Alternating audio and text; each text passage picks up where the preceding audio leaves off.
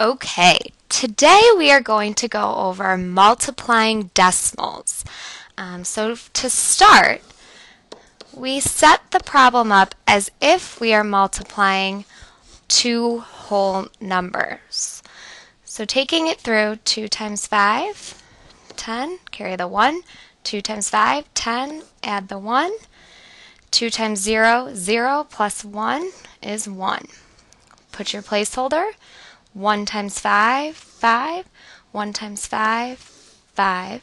1 times 0, 0. Go ahead and add.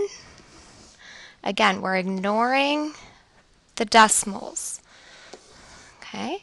Then to figure out where to place the decimal point in the product, we say there's 2 decimal places in this factor, and there's 0 in this factor. So the sum of the decimal places in the factors is 2.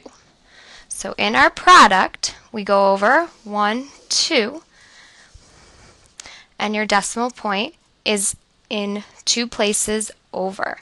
So your final answer is 6 and 60 hundredths. And that's how you multiply decimals.